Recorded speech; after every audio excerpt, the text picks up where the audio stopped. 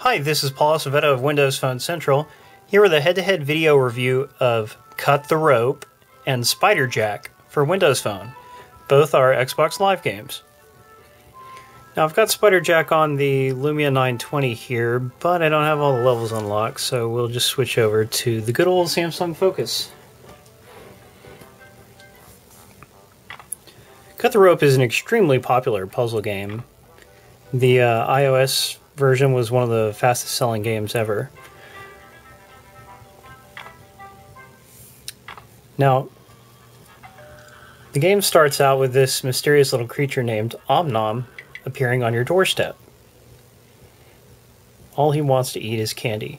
As you can see, it loads just a little bit slowly on Windows Phone 7. That's one advantage that Spiderjack has. Anyway, it's a simple game. You just cut the rope and get the candy to fall into Omnom's mouth. That's how you beat the level. As a secondary goal, you're also trying to get all 3 stars that each level contains. These stars contribute towards achievements and also help you unlock future levels. So let's see.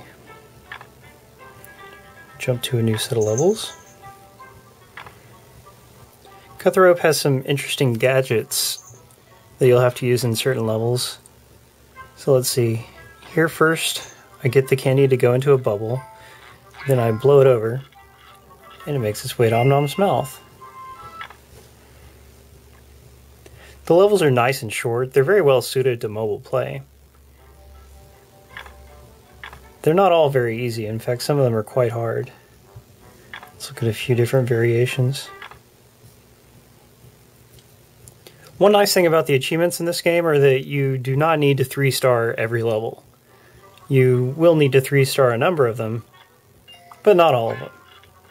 You can still get the full gamer score, and that's nice. Especially important because this game has a ton of levels. There are 11 sets of 25 levels each. That's 275 levels in total. But you can get all of the achievements by the time you reach the 5th set of levels. So sometimes there's more than one rope. This is a Valentine level. You have to combine these pieces of candy. And there we go, they're together. Cut the Rope can get pretty hard on some levels, but you always have the option of skipping a level and coming back to it later. The only thing you really have to do is collect enough stars to unlock the next batch of levels. The game only costs $1. It's a lot of fun, and basically it's just a must-buy whether you're on Windows Phone 7 or 8. Now here's Spiderjack. Spiderjack actually released a little bit earlier on Windows Phone than Cut the Rope did. It's a similar style of game. Right now there are 5 batches of levels with 25 levels each, so that's 125 total levels, making it a shorter game than Cut the Rope.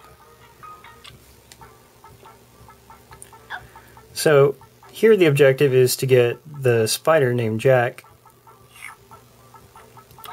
to the fly for him to eat. In this one, you can actually control how he latches onto anchors and then cut the line, causing him to go where you want. So you have greater control over Jack, which changes the dynamics of the game, and I appreciate that a little more than Cut the Rope style.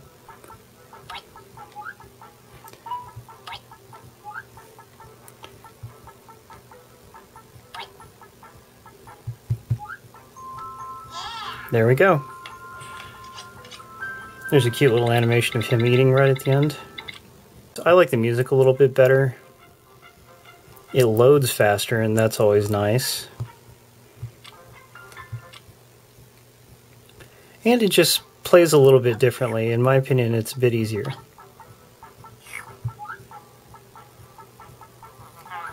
And so, even though it's not as long, it's just slightly more fun to me. Now on the downside, Spiderjack costs $2.99. That's 3 times more than Cut the Rope. So the publisher Electronic Arts would really be wise to cut the price and make it more competitive with Cut the Rope.